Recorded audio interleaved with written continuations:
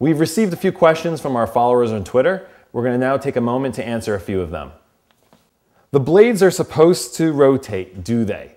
The blades do rotate. The only time they don't rotate is when the food gets stuck. And as you saw in our earlier demonstration, when we either had a potato or some other piece of food that got stuck in the blades, it would not fully retract and it would not rotate.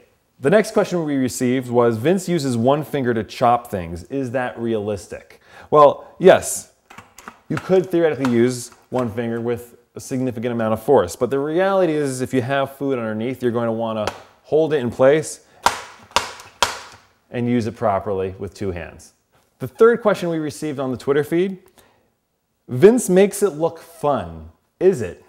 Well, if you're Vince Offer, anything looks fun.